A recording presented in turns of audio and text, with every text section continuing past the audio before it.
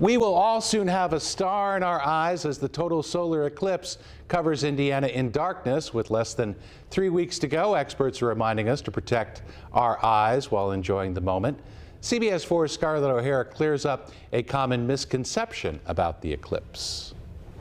With each sunrise and sunset, celestial experts and Hoosiers in the path of totality alike are counting down the days until April 8th. I'm retiring at the end of this year. This is sort of my moment. Professor Brian Murphy's 30 years teaching astronomy and physics at Butler University will culminate with this, one of the most fleeting moments of his career, made even more special because he can watch from where it all began. Seeing a total solar eclipse is one of the most amazing sights that someone can see.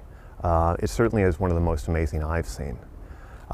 Your chance of seeing one is once every 375 years. So this is the time to see it because it's going to be 2153 before we have another one here.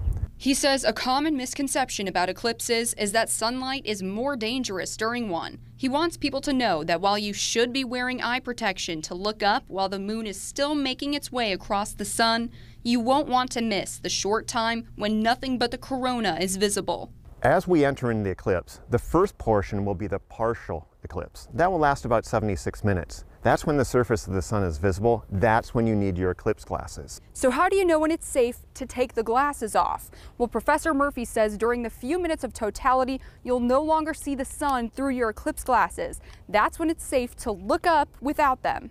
As we come out of the back side of the eclipse, people will certainly know when to put those glasses on because your eyes will be more dark adapted, and that first little tiny speck of sunlight that comes through, you're going to be going like this. And if you want to preserve this moment the way we all know how these days, what people should do with their cell phones at the partial phases is just put their eclipse glasses up to their camera, and that way they'll actually be able to capture those partial phases. During totality, you don't want any filters at all. You want to use your phone directly.